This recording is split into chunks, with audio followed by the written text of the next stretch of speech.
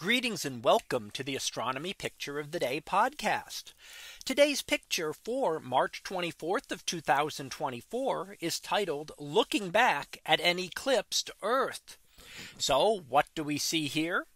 Well, here is an image from the eclipse of August 1999 and the last one to be imaged from the Mir space station before it was deorbited and crashed back down to Earth a couple of years later. Now, an eclipse occurs, in this case a solar eclipse occurs, when our moon passes in front of the sun and blocks out its light.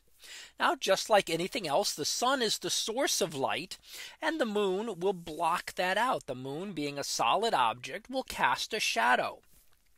Now that shadow will be in the shape of a cone because of the spherical nature of the moon. And that will then cast down on to Earth in some cases if the alignment is right. And that's what we're seeing here is part of that cone where it intersects Earth's surface. And anywhere within that darkened area, you will see an eclipse. Now the eclipse can be different depending on where you are located.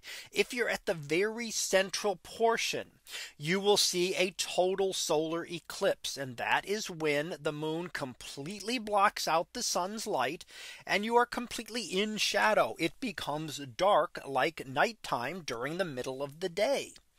Now, if you're farther away from that in the outer regions of this, so not at the very central area, you will get a partial eclipse where a portion of the sun will be blocked. And that how much of that depends on how far you are away. The closer you are to the center, the higher that percentage will be. The closer you get to the edge of that darkened region, the smaller amount of the sun will be blocked out. So if you're far enough out, you might not even notice it unless you know that an eclipse happens to be occurring and you choose to observe it. Very close to that center, even if it's not total, you will see a dimming. If you block out 60 to 70 to 80% of the sun's light, it will start to at least get a little bit dusky. It'll look like dusk in the middle of the day. But you really, in order for it to get dark, you have to be very close to that central region where you get the total solar eclipse. Now we show this in preview of the eclipse coming up in just a little over 2 weeks. On April the 8th of this year, there will be a total solar eclipse that will go across parts of eastern North America. The eclipse track will go through Mexico, up through Texas, and then out up into eastern Canada.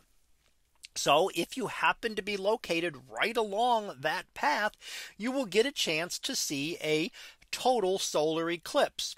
If you're farther away, and that's most of North America, you will be able to see a partial solar eclipse. But the closer you are to the actual path, the better the eclipse will be.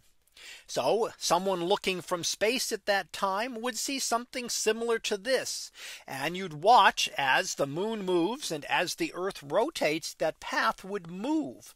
So it does not stay in one spot. It actually tracks across the Earth as Earth rotates and would follow that path along Earth's surface until it eventually leaves Earth's surface as the moon has then moved into the wrong position and no longer can cast the shadow on the surface of Earth. So something to look forward to here in just a couple of weeks, a total eclipse of the sun visible from much of eastern North America. So that was our picture of the day for March 24th of 2024. It was titled "Looking Back at an Eclipsed Earth." We'll be back again tomorrow for the next picture.